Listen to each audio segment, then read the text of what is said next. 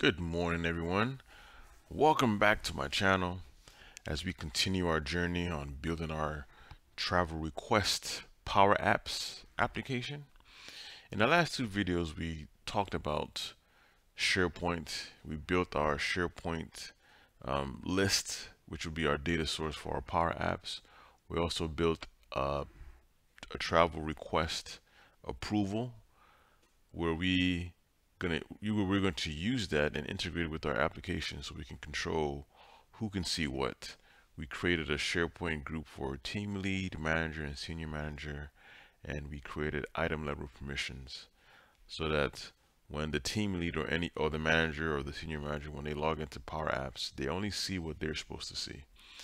So in this video today, we're going to start to build our solution, or before we get there, we're going to talk about solutions. And if you remember in our very first video, I talked about how we're going to do everything from a solution standpoint, which is the best practice is to build everything in a solution. And just as a reminder of what a solution is, I know I talked about it in our first video, but I'll just go over it again because I think it's a very important concept to understand. A solution is, if you think of it like a container, and it holds all your components that's needed for an app or business process. And all these components, they can include they can include a Canvas app, or maybe it's a model-driven app, whatever your workflows you have, tables, forms, etc. Now, the purpose of a solution is to help you to organize components in a structured way. And this is very useful when you need to move it from one environment to another environment. So you can move from your development environment to your testing environment to your production environment. And if you have a staging environment, you can move it to your staging environment and then to your production environment. So it all depends on what your environment is at your place. Now, we have different types of solutions. We have an unmanaged solution and a managed solution. And the managed solution is like the finalized package. Once it's imported into an environment, it can't be edited. And that's what it's basically used for. Once you distribute an app from one environment to another environment, you can't edit it. So a unmanaged solution, these are editable. You can make changes to them, and it's used during development phase. So you can add, remove, or modify components in these solutions. And if you think about it, this is actually a good thing, because once let's say I move, and I'm going to show you in these series of videos, once I move my solution, my unmanaged solution, because unmanaged is where it's in your development environment. Once I move it into my production environment or staging, you don't want it to be changed anymore, right? Can you imagine making changes to your production application in that environment? If a user is using it and you make changes and you made a mistake, you can bring down the application. It can be a work stoppage because of something you did. So that's why you want to make your changes in your development environment, move it into the testing environment, test it, make sure it's okay. You can move it into the staging environment if you have it. The staging environment is supposed to mimic the production environment. And then once everything is working in all of those different environments, then you move that final product into the production environment. And it'll be in those environments after the development environment, it becomes managed and you can't make changes to it. So that's a good thing. Now, I read of this analogy somewhere. So think of, let me bring this up here. Now this is a toolbox. So think of a solution as a toolbox where you keep all your tools, basically your components, that's needed to build or fix something. In our case, an app or process. And just like how a toolbox helps you organize and transport your tools, a solution helps you organize and manage your app components. Now I didn't have an analogy for like the managed or unmanaged, but just think of a solution as something that helps you to organize um, and helps you to manage your components. Now, with that said, let's go ahead and create ourselves a solution. Now, right up now, in your Power Apps, the app maker, I'm on a home page of make.powerapps.com. And in order to get to the solutions, right down here on the left hand side, we have the solutions icon. So if you click on that, and at the top you have new solution. Let's create a new solution. And let's call this solution, I'm going to call this our travel request solution. And as you can see, it just concatenates the name, the display name, and gives it a name. Now let's choose a publisher. I haven't created one yet, but let's create a publisher. So when you create a publisher, you have to provide this information here. So I'm going to say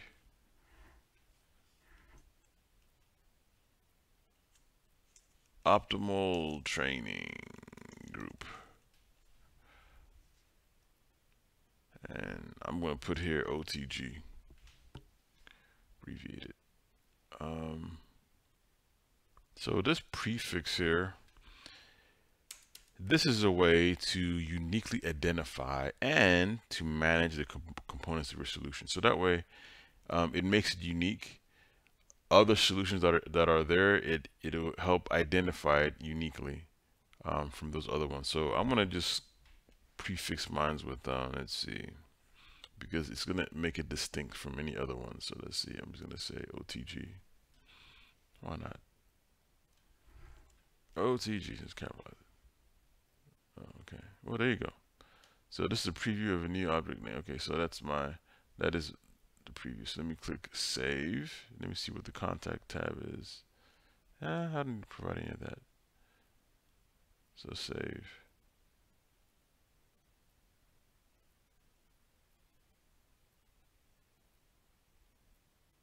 Okay, so it's saved. So now when I come back here to the publisher, it should be in there now. So there you go. So all of my solutions that I create, now I'm just going to put it underneath this publisher.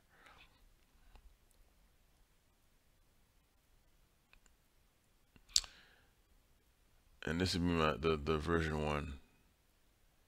All right, so this helps to keep track of the version. So let me click create. All right, so now we are in our travel request solution. If I go back out, as you can see, it's here now. So now when I come to this page, to the solutions box, there's my solution. I'm going to click in there. And so now I have all of these different things here, these objects here. So let's go ahead and click new. So what I want to do now is, before I go ahead and create my Canvas app, I'm going to create a few variables. So let me see, what's a good variable to create? So I'm going to create my travel.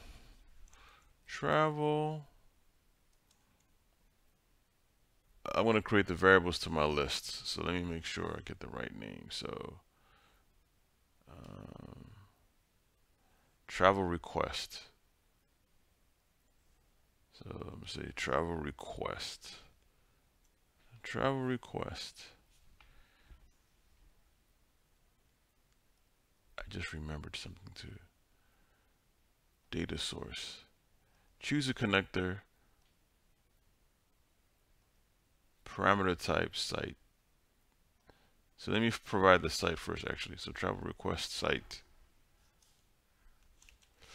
Now, I just realized I need to do something really quick. So when you have, so this site here will be my production environment, right? So I want to have a different site. So what I'm going to do is I'm going to create a subsite which will act as my test site. because you really want two different SharePoint sites. You don't want to use the same site as your production and your test, because the list in here would be my these two lists would be my production. So let's come over here to the subsite and let's create new. Let's create new subsite. So I'm gonna say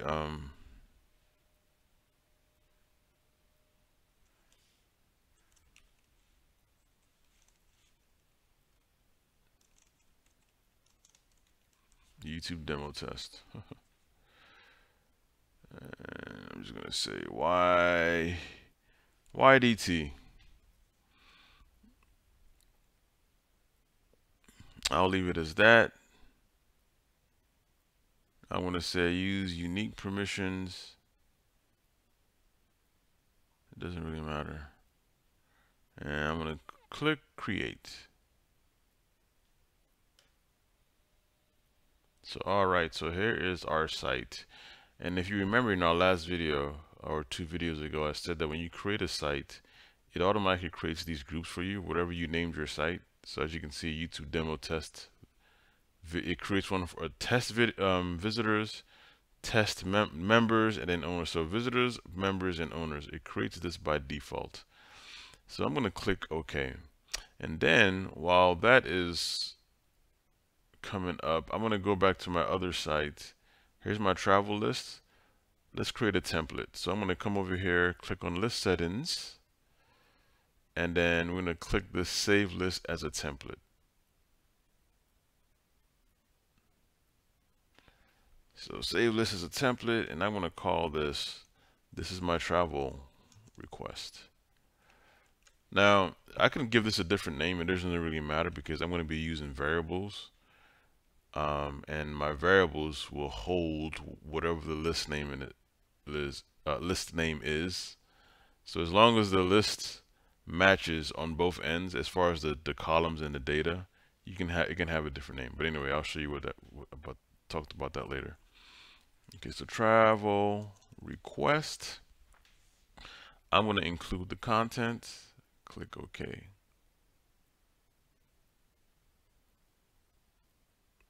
All right, let me go do the other one as well. So let me go back. So let me go to the list settings, save list as a template. Now, if you don't see this save list as a template, you may have to talk to your, because sometimes I think it's gone, it's not there by default. You may have to talk to the admin folks. My site is hosted by a third party, not by Microsoft.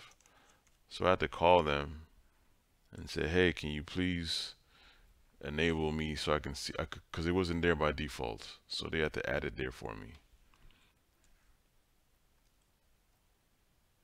Include. Okay. All right. So now that I have this, it's now in my list template gallery. So now within my subsite, I can now grab this. So let me come here. Let me go back to my subsite that I created. Here's my subsite. And what I like to do, because this is my test site, or, matter of fact, I'm going to change this.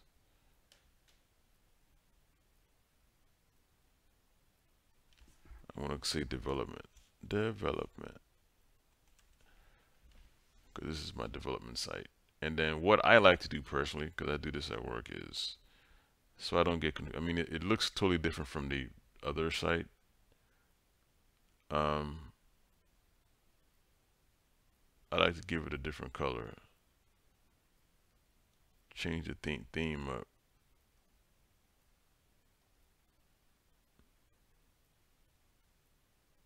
Okay, that didn't do anything.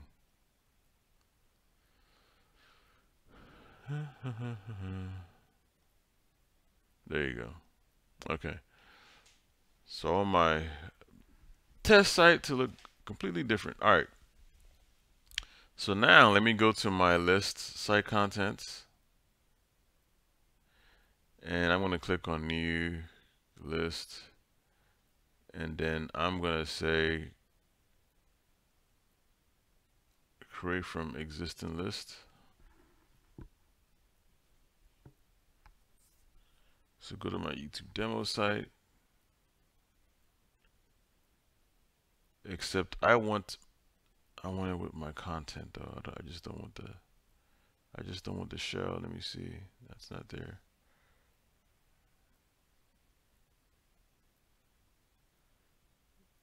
Let me try back again here again.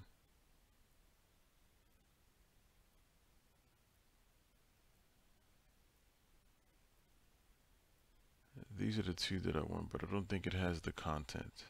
Let me see. So, yeah, I need the content. Because if I do this, it just gives me the columns. I'm going to pause the video and figure out how to get my content. Okay. So, I'm in my YouTube demo development site. I'm going to come over here, click new. I'm going to come down to app. I remember doing this last week. I just remembered. So I'm going to click on this classic experience because you can see my lists aren't here. So I'm going to click on this classic experience. And if you remember the classic experience, this is what it looked like. And now you can, if I scroll through, I can find my list, and there they are. I think it should have my content. Call it the same thing, travel request.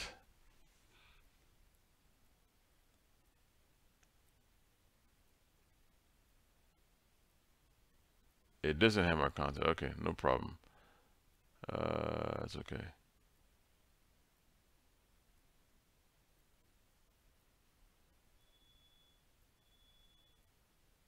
Oops.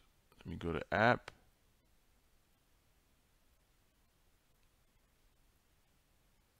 Classic experience.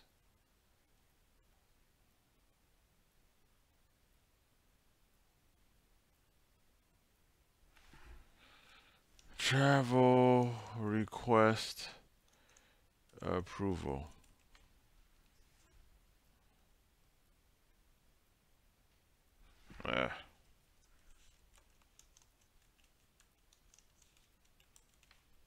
Okay. Oh, there's my data. Okay. Maybe I probably didn't have data in my other one. Okay, it's okay. So now we have our two lists, travel request and our travel request approval. So what I'm going to do now is I am going to copy the site, because we were in our solution, we were creating a variable. So let me come here. Let me go back to Power Apps. So now we're creating a travel request site.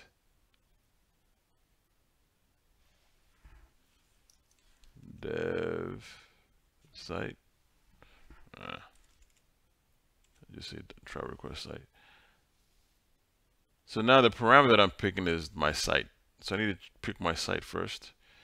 And then I'm going to paste in here what the site is. That's the link to my subsite. And I'm going to click save. So this is my first variable. And then I'm going to click create another variable as soon as this is up. Okay. There it is. So now I can go create my another variable. And this is my environment variable.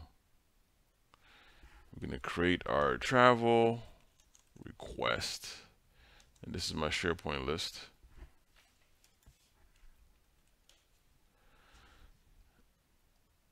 And I want to create a data source. The connector I want to use is SharePoint. And then I want a list. It says choose your site. And this is why you need to create your site first. That's the variable I created. If I scroll down, new list value, and I want travel request. As you can see, my lists are, my lists from my subsite are there. So travel request, click save. So this is my toolbox. I'm putting all the tools that I need in my toolbox so I can create my application. So I'm going to do that. As you can see, it's still thinking. There you go. So now let's go back and create another variable.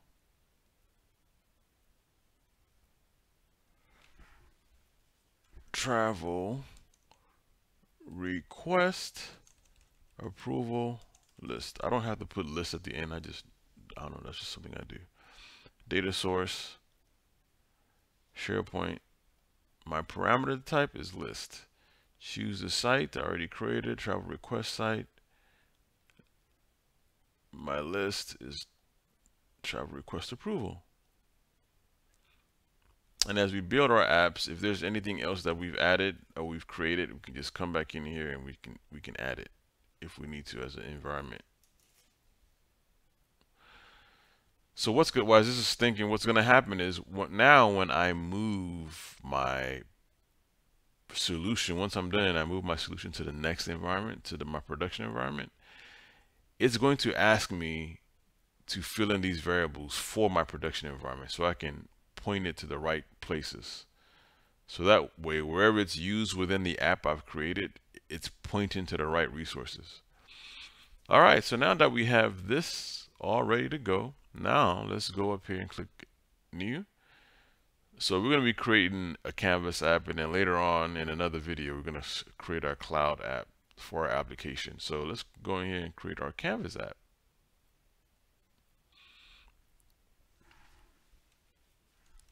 Travel request.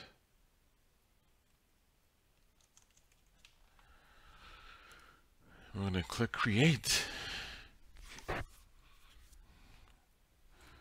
So now that we're in our app, we want to be able to point to our variables now, to our list.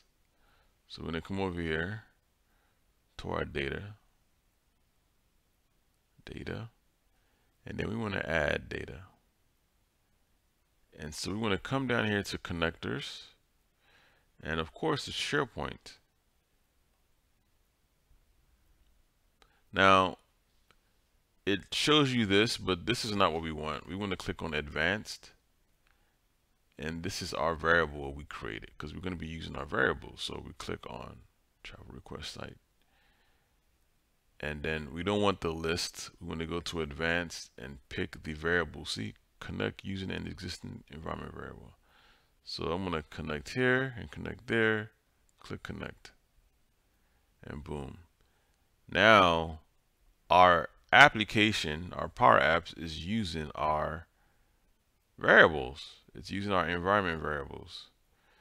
So all we need to do now, like I mentioned a few minutes ago, is when we move to our new environment, all we need to do is change the variables instead of coming in here, disconnecting this, and then connecting to our production environment variables.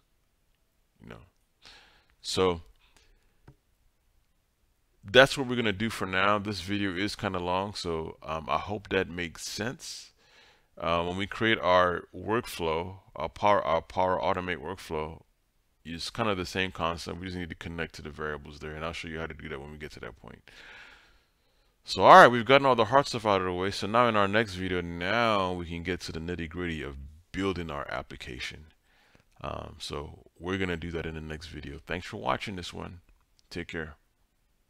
Please like the video if you find this useful, and please share the video.